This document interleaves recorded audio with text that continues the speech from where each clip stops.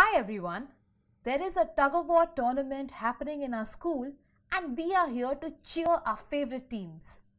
The first match is between Little Tugger and Pullovers. But you know, Little Tugger is actually the weakest with only 3 members and they have to compete with the strongest team of the tournament, the Pullovers. So it's a match between weak versus strong. It's obvious that Little Tuggers never stood a chance against Pullovers. Just look how strongly the Pullovers pulled on the rope. The second match is between Team Spud Lovers and Ropey Guys. Both teams seem equally prepared and strong. I wonder who will win. Look at that! It's a tie! Woohoo! Both the teams are in the next round. Just like this, there is a constant tug-of-war between the atoms forming covalent bonds. Yes, the shared electrons in the outermost shell are like the rope of the war. Each atom tries to pull it towards themselves as we saw it in our game. Look at the structure of a water molecule. The number of electrons present in an oxygen atom is 8 and that in the hydrogen atom is only 1.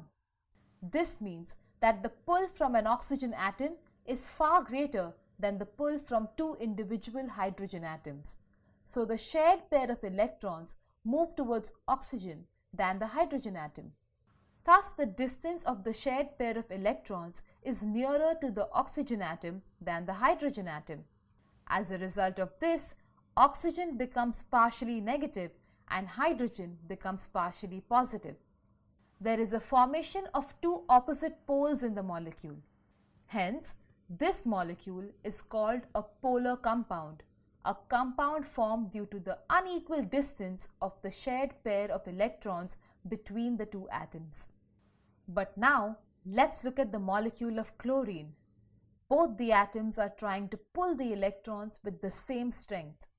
As the shared electrons are at the equidistant position from each atom, there are no poles of charges developed in either of the atoms. Therefore, such molecules are called non-polar compounds. Interesting, isn't it?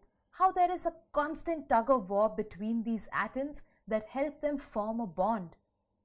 Oh, it's time for round 2 in the tournament. See you next time.